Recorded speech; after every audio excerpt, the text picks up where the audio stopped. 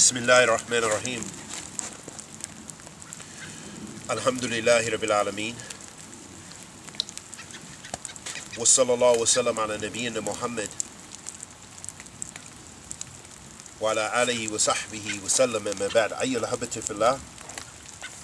Continuing on in our reading of encouraging harmony and wisdom in Dawa and warning from discord. And in that title, it's very explicit about very important aspects of Da'wah ilallah, of calling to Allah subhanahu wa ta'ala, encouraging harmony. Because when you call people to Allah subhanahu wa ta'ala, you want to encourage them. And you want to encourage them with what? With harmony. Harmony and getting along with one another. And there should be some cohesiveness. Encouraging harmony and wisdom in Da'wah. So that you're encouraging this ta'awun, this cooperation, and this harmony, as well as having hikmah, wisdom, in calling to Allah subhanahu wa ta'ala, as Allah tabarak wa ta'ala mentions all throughout the Quran. Ad'u ilallah bi maw'idha wa hikmah. You know, call to Allah subhanahu wa ta'ala with beautiful preaching and wisdom. And a part of that call is warning against discord, meaning to warn against those things which break apart that unity, which break apart that harmony in calling to Allah subhanahu wa ta'ala. Break apart the jama'ah, break the people into sects, into groups, and new ahzab, you know, hizbiyah, to form new manahij, new methodologies, which cause the ummah to break. When you think that you're making a new group that is calling to one aspect of the religion, in fact you're calling away. While you are encouraging one aspect, you're pulling away from the jama'at, from the main body. And to make a similitude is as if I have my fist here, and when I want something new, when this thumb departs from the rest of my fingers, yes, it's calling to something. Yes, it's something, it has its unique features. But it's broken away from the rest of the hand, so to speak. And that's just a similitude. That when you start a new hizb, mashallah, the birds are enjoying themselves. When you start a new hizb, a new way of calling to Allah subhanahu wa ta'ala, you are innovating in the asl, in the foundation of the religion, and you're breaking away from the jama'ah. And the Prophet ﷺ ordered us to stick with the jama'ah. As the Prophet ﷺ warned against breaking into sects and groups, and prophesied that that would be the case for us.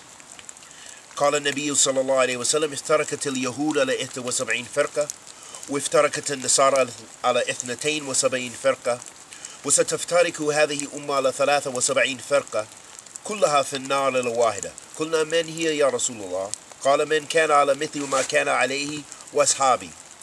The Prophet ﷺ said the Jews will break into 71 sects, the Christians into 72 sects, and my ummah into 73 sects, all of them in the fire except one. They said, who are they, Ya Rasulullah? He said, sallallahu alaihi wasallam, those who are upon what I'm upon, and my companions, letting us know that we have to stick to the main jama'ah. And that is the understanding of the Sahaba, radiyallahu ta'ala anhum majma'in, and the asl of the jama'ah. The asl of where Ahl Sunnah wal Jama'ah came from is from the Sahaba to Rasul sallallahu alaihi wasallam. They formed the asl of the jama'ah, radiyallahu ta'ala anhum majma'in. Getting back to the treatise, the Shaykh said, talking about having strong iman, and that by doing this type of da'wah and following these principles that he mentioned, which are principles from the Kitab wa Sunnah, of having being gentle and kind with one another, he says, so it is upon you to follow these good ways, and it is upon you to be serious about knowledge, as it is upon you to be serious about giving da'wah to Allah subhanahu wa ta'ala. So da'wah is a serious thing. This is why, although I do in my dawah, I like to come out in the wilderness, mashallah, and see Allah subhanahu wa ta'ala's creation. Mashallah, the lake is frozen. This is something beautiful if you were able to actually see this and be here. It's fantastic and it's fascinating. And it's a part of Allah subhanahu wa ta'ala's beautiful creation. And it helps me to remember my Lord subhanahu wa ta'ala. But that does not take away from being serious about dawah. So what we want to avoid is just that entertainment dawah. Those things which cause you to compromise the principles of Allah subhanahu wa ta'ala's deen. For example, excessive joking and excessive, it's okay to joke sometimes and enjoy and take a lighter side and to reach out to the youth and so forth. But you want to make sure that you're keeping the focus that this endeavor of dawah ilallah is serious, and it should be sincere. And may Allah bless us with that. The Shaykh then said, and I will advise you, O brothers, with two things. The first is that you have brotherhood amongst all of the people of the Sunnah. Allahu Akbar. And I just received something from one of our brothers on one of the programs, and he was telling me the latest news about some discord between some of our ulama. And some of our major scholars have, refuted some possible mistakes of another major scholar of ours, of Ahl Sunnah. And the point being is that we should avoid discord. And that doesn't mean you should be ignorant and unaware of those things, especially as a student of knowledge or someone calling to Allah subhanahu wa ta'ala, a da'i. However, but to engage the people with every new fitna, then you will never study. You won't have time to practice hardly anything if you engage the people and indulge the people in every single refutation, every single aspect of discord between Ahl Sunnah. So we have to be careful. So the Shaykh was encouraging us to have ta'awun, to cooperate with Ahl Sunnah. And I will advise you, O brothers, of two things. The first is that you have brotherhood amongst all of the people of the Sunnah. Don't break into groups and sects and say these guys are with this masjid, these guys are with this masjid, when in fact their ulama are the same. Their ulama are from Ahl Sunnah, and they are calling the Kitab al-Sunnah. Maybe they have some mistakes. Maybe you have some mistakes. But correct one another. But don't spend all of your time hating and indulging the youth in hating one another and having enmity, more enmity for one another that are on the same minhaj basically. Then you have, for those people who have deviated in totality in their creed, in their aqidah. And this is what we see. If you go to some of the websites, you'll see that they have 5, 6, 7 refutations of du'at that call it Kitab wa Sunnah, that are known to the ulama. And I won't mention names, but I'll just say, we've seen it countless times. New videos. So-and-so did a lecture here. So-and-so he did this. So-and-so he's part of the Nation of Islam now. So-and-so, all kind of ridiculous claims to people who are known. If they're not known to you, they're known to the ulama. Sitting and translating and sitting with the ulama. Getting high advanced degrees. Min fadlillah.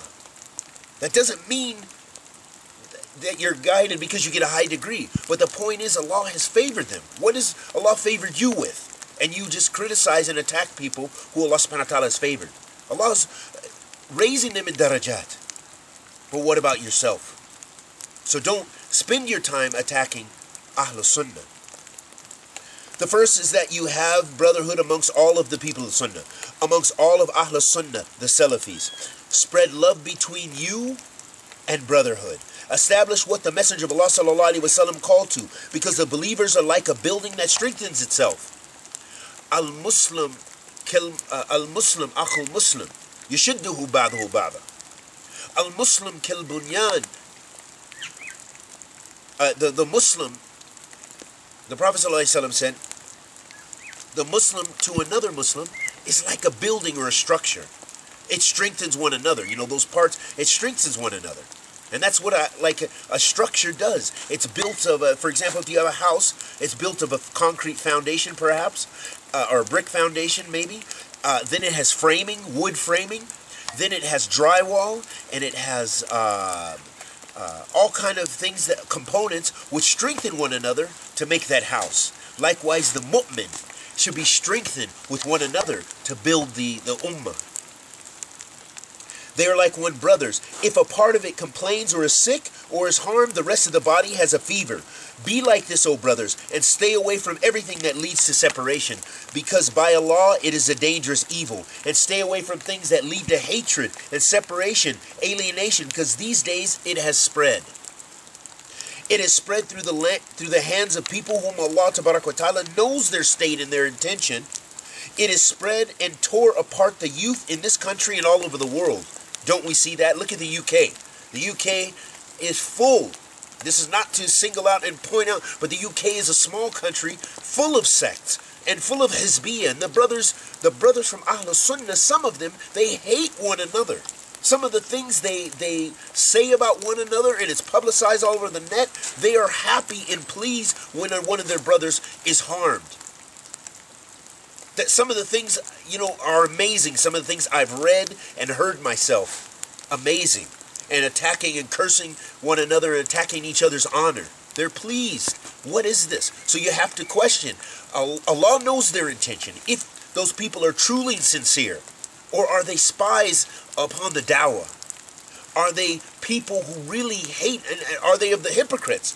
That is for Allah subhanahu wa ta'ala to decide. But we see some evil traits sometimes from our brothers and sisters, and they need and we need to correct ourselves. And stay away from the things that lead to hatred and separation and alienation, because these days it has spread. It has spread through the hands of people whom Allah Ta'ala knows their state and their intention. It spread and it tore apart the youth in this country and all over the world. Why? Because people who are not qualified to give dawah and are not from the people of dawah, neither are they from the people of knowledge, nor are they from the people of understanding. These people are giving dawah. May Allah bless you. Barakallah fikum.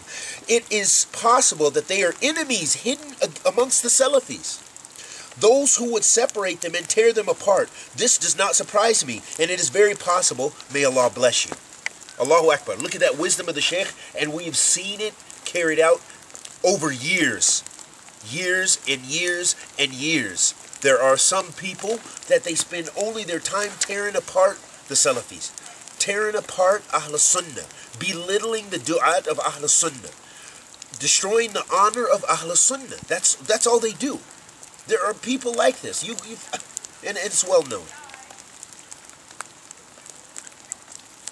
And we ask Allah the Almighty to accept our good and forgive our evil. Sallallahu alaihi wasallam ala nabiyyina Muhammad.